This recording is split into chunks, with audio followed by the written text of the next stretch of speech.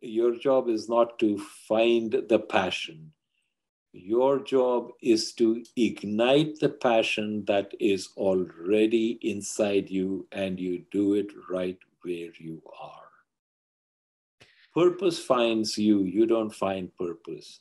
And the way to do that, Alex, is to recognize that the only thing you ever do in life is you work on yourself. Now, this is really deep, so you bear with me. Mm-hmm. You are given a bunch of tools by a benevolent universe. Your wife, if you're married, is a tool. Your children are tools. Your career is a tool. Your podcast on the film business is a tool.